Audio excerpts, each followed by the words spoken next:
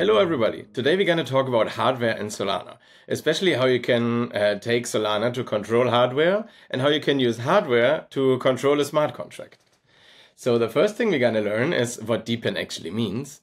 Then we're going to learn how you can control a Raspberry Pi pin with via a smart contract and Solana Pay QR codes. Then I'm going to show you how you can build your own vending machine or a bar or a cocktail mixer. And then we're going to look at the Lauran network, which is a network that is provided by Helium, and it has a very high range and low power consumption. So let's look into this. So what means DePin actually? I found a definition of it. It's a new way to build and maintain infrastructure in the physical world. And what it basically means is that there's a network and a bunch of people provide some kind of functionality in kind of hardware or a network or whatever. And these people get paid by microtransactions on the blockchain. So, and a few examples that we already have on Solana is the Helium network, for example. Helium provides a LoRaWAN net, I'm going to explain later what this is, and a cell service, which is already available in Miami. So you can get a mobile cell service for only $5. So that's an amazing project. And then there is a project called Render, which lets you rent out your graphic card to other people for usage. So they pay you a little bit of money and they can use the processing power of your graphic cards. Then there is a project called HiveMapper, which is also super interesting. How it works is you have a little camera in front of your car, you drive around, and you send out the map data that you're collecting while you're driving. So it's a great way for people like Uber drivers or taxi drivers or anyway people who drive a lot to make a little bit of money. And then people can buy this map data and use it. And this is how the people get paid. So this is how the economics of these networks work. The same for the Helium service. It's like you have your hotspot at home, you provide coverage for your area, and then you get paid for the people who use it. Then there's another project that's currently being built for Hyperdrive. It's called Shaga, which lets you rent out your gaming PC to other people to use. And then there's a nice project which is called Katzentracker.eu, which is German and means cat tracker. And they have like tiny LoRaWAN devices to track cats, bikes, cars, etc. So you can already see there's a bunch of cool LoRaWAN stuff here, which we'll come to later. But first, let's see what would be the hello world of hardware integration with Solana. So one of the examples we built is how you can control a Raspberry Pi with Solana Pay QR codes. Here you can already see there's a little QR code here, and there's a Raspberry Pi and an LED. And all you need for this is a Raspberry Pi. Then you use the JavaScript package, it's called on-off. And then you have a WebSocket connection, and then you use these Solana Pay QR codes to change the state on chain. And now I'm gonna quickly show you how this works. So this is the repository for the DePin examples. And we're now going to look at the first one, the LED switch. And the LED switch looks like this. So here's a little video of it. So we scan this QR code, a transaction pops up on your phone, and the LED switch is on. And then you can scan another QR code, and the LED switch is off again. And yeah, in this example, here you first have the hardware requirements. Then you have the setup of the Raspberry Pi. Then here you can see exactly how you need to put the cables in. So I have it here as well. And so basically you connect one to the ground and one to pin 18. And then in the Raspberry Pi, how it works, it runs a JavaScript on it. And it listens to the account of the on-chain program that is changed by these QR codes. And whenever the value is off, then it switches this little pin here, the pin 18, off, so there's no power, so the LED is off. And if you scan the QR code, then the transaction is signed, the state in the program changes, and then the Raspberry Pi listens to it and sets this pin 18 to true. So this is a nice way how you can control hardware with the Solana blockchain, actually. I'm going to quickly show you the program, because the program is very simple, actually. It's an Anchor program. So it's a program written on Solana, and it has this switch function here. And whenever this one is called, it switches the account to on or off. And then this is the script that will run on the Raspberry Pi. So you just put it on the Raspberry Pi and start it from there. And here you can see it's using this on-off JavaScript package. It imports the Anchor program IDL here. And then here it loads the account, the LED switch account, and if it's true, then it switches the LED on and otherwise off.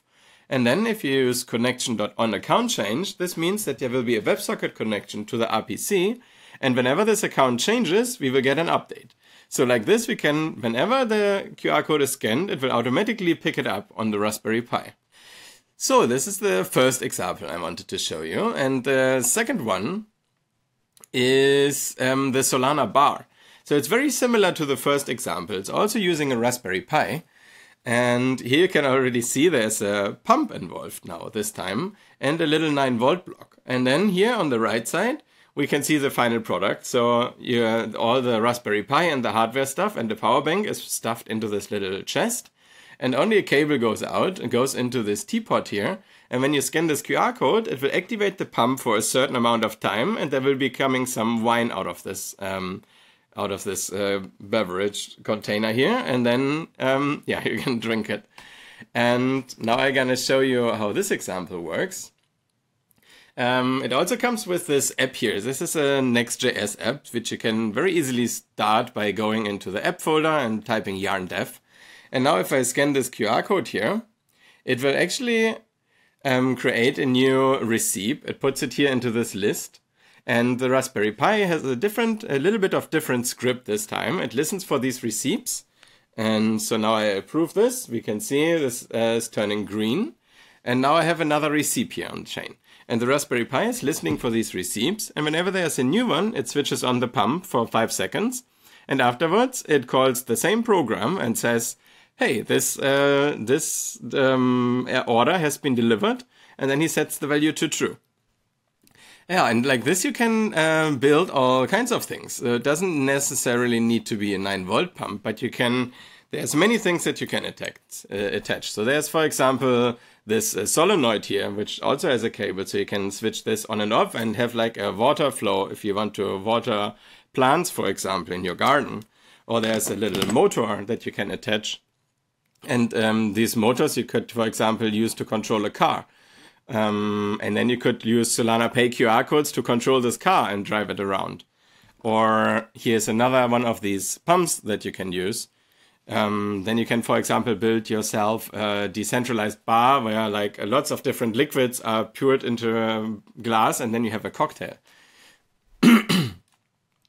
And yeah, now let's come to Lauran. Because these Raspberry Pis, they are really nice. So, but they have the problem that they have a quite high power consumption. So even if you attach it to a power bank, you only have like few hours or maybe 1 or 2 days of power for this thing. But there's another thing which is called Lovan sensors. Let me see if I can find mine here. So this is a Lovan sensor. And these Lovan sensors have very low power consumption. So here's 2 batteries in this, and this will hold for up to 5 years. And yeah, so Lovan is a decentralized network provided by Helium. So there's a bunch of people in your city probably already, which have these Helium hotspots in their houses. And they are actually getting paid for providing this coverage of network. They call it proof of coverage. And people pay for data credits. So you can buy 1,000 data credits for, I'm not 100% sure, maybe $1 or something. And then they burn some NHT tokens and the people get paid for providing this coverage. And everyone can just use it. This is the coverage how it was today. So you can see Europe and the United States are already very well covered. And also some parts of China and India and so on. And yeah, the coverage is becoming bigger every day currently. And yeah, it has super low power, it has long range, it has deep indoor penetration. It's actually running on a license-free spectrum below 1 gigahertz in the megahertz spectrum. And yeah, everyone can use it. And it's secure because the data stream is actually encrypted. And here you can already see where it ranges in the different networks. So on the top left, we have the Wi-Fi. Then on the top right, we have 4G and 3G. And on the bottom right, we have the LoRa network. So it has a very high range, but it has a very low data throughput. So you can when I open the sensor, it just sends like a few bytes to the next hotspot, and then they arrive in the Helium console, and then I can use the data of the sensor. So you can't use it for streaming something, for example, or for uploading and downloading lots of data, but it's very well suited for having sensors. Temperature sensors, humidity sensors, all kinds of sensors, distance sensors, and so on. Here I already said it's like in this free sub-gigahertz frequency spectrum. And it's quite funny how the modulation of the frequency works. It's kind of like what bats and dolphins do in nature. So it's like this chirping. So here you can see like whenever the sensor wants to send something, what it does is it does 8 chirps, 8 up chirps, and then 2 down chirps. And then it's allowed to send this data to the hotspot. And yeah, now I'm going to show you this Lovan sensor, how it works. So this is the Solana Bar example here. So it's scanning this QR code. Here's the Raspberry Pi in the box. Then we scan this, and as soon as the transaction is approved, the pump pumps the wine into the glass. There we go. And this is how the Lovan sensor works. So here you can see in the video, I open the sensor. This means the sensor sends its data. Hey, I'm now open to the next Helium hotspot. Then it arrives in our Next.js API. And from there, I can then do whatever I want with it. And in our case, what we do with it is we are opening the chest. So this example is a Lovan chest. And here we can see this is the program. So we have the switch instruction, which says, hey, the chest is now open or closed. And then we have the loot instruction. So when we scan the QR code in the chest, then we get what is in the chest. We can loot with our phone with the Solana Pay transaction request.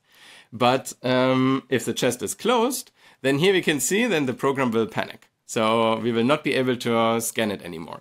So it will only work actually if the chest is physically open. We are only then allowed to loot the chest. So, and let me quickly show you the API for that.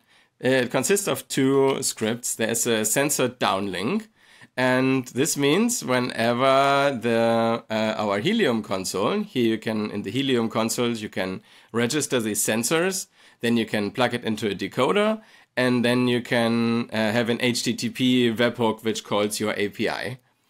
And here we can see as soon as the console calls here our post request, what we do is we have a key pair here in the browser saved, and then we add instruction to switch either the chest count to true or to false. And then in the program, it will always check, hey, am I allowed to loot or am I not allowed to loot? And yeah, they can find the whole documentation of this in the repository Solana DePin examples. There it's very detailed described what all the different classes do. So I will not go too much into detail here, but if we loot the chest, we add a transfer instruction and we add the loot instruction. And yeah, we are only allowed to loot the chest when the chest is actually open. And yeah, now I would like to go a little bit into some brainstorming with you guys. So let's see if we find some good DePin ideas. So one thing that you could do, for example, is you could have a bunch of LoRaWAN distance sensors, put them all around the city in the parking spots, and then check where cars are. And then you have an app which shows where free parking slots are. And then you sell these to this app information to other people who are searching for parking lots. So this would be very helpful for me because sometimes I was driving around for half an hour in the night to find a parking spot. Then you could use it to could have a light sensor in rooms, in offices, for example, to check if it's occupied or to calculate rent, for example. Then you can also have downlinks. So when the sensor sends its data out to the network, it's called uplink. And when the network sends data to the device, then it's called a downlink.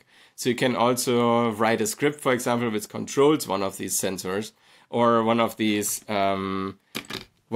things, for example. This is a cube cell. So it's a very tiny sensor which can also listen to LoRaWAN signals. And then you can, with these, you can then control like a little motor again, or an LED or something. So you could also build a vending machine with Lauran, for example. Or you could control a car or a drone with it. And another thing you could do is you could have a live stream, like you build a few robots that are controlled by QR codes or Lovan sensors, and then you let them fight each other. Or you could have a live stream where people can scan a Solana Pay QR code to feed a hamster or to let a piano play or whatever like this. Then you could build, which would also be very nice, a smart package. So you have like a tiny GPS tracker or a LoRaWAN tracker in a package. And then when it's sent to someone, then they can immediately see when it will arrive. So that would be really cool. Or you could have a warning system for catastrophes like fire, humidity, earthquakes, and then have a warning system for the government.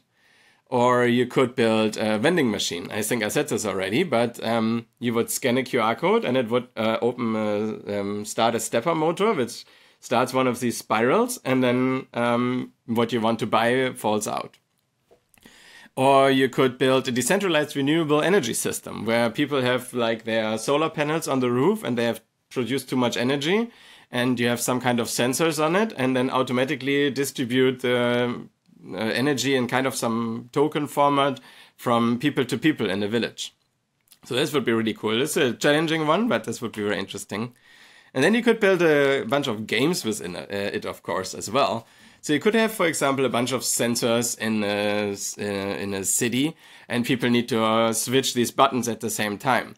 Or you could have these Lauran chests in multiple places, and then people need to, then you have a high score who collected the most of these chests. Or you could have robot wars. Like I said already, you have a bunch of robots fighting against each other.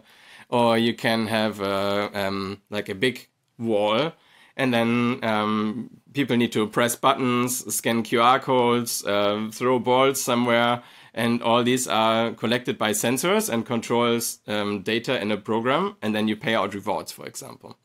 Or a decentralized Pokemon, because sometimes in these Pokemon collecting games, it's difficult to figure out if the people are actually at the position where they are. But with Lauran sensors, you can be sure that they are at the right position. Or you could build a coin doozer game. So that would be also really fun. Like you have a QR code on the machine and you pay 1 USDC, for example, a coin falls in and then it falls out. And in the bottom you have sensors again, which check all the coins, and then you automatically pay out the rewards again. So this would be also really cool. So yeah, I'm very excited to see what you guys are building with it. You can find all these examples and with a bunch of documentation and videos and so on in the Solana DePin examples. And yeah, please comment below on the video if you have any other ideas what we could build with this. And yeah, have fun and good luck with Hyperdrive if you're participating. Bye bye.